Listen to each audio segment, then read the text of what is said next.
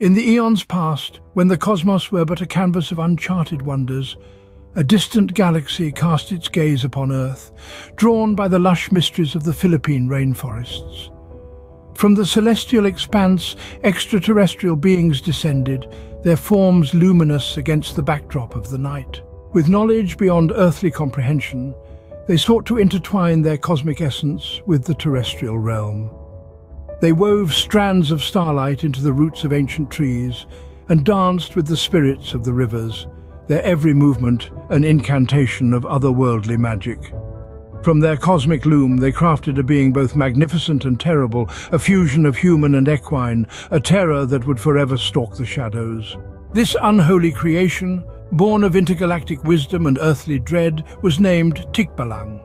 Its form, a grotesque tableau of twisted limbs and bestial grace, stood as a testament to the boundless depths of the universe's malevolence. Its head bore the wild, piercing eyes of a steed, and its hooves, sharp as the shards of a shattered comet, struck the earth with a resonance that echoed through the very bones of the forest. When it squatted in the underbrush, its elongated limbs contorted in grotesque angles, knees jutting above its head like ominous sentinels. A ghoulish parody of life it awaited in the shadows, eyes gleaming with an otherworldly malice. And in the twisted tale of its creation, whispered among the darkest corners of folklore, it is said that the Tikbalang's origin lies in the shattered dreams of an aborted soul, sent from limbo to the terrestrial realm.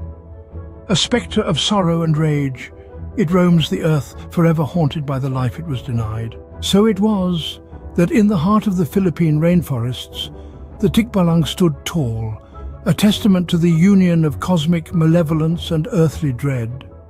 A sentinel of shadows, it guards the secrets of the forest with a vigilance born of interstellar malice, a reminder that even in the grandeur of the natural world, there lies a darkness that defies mortal comprehension.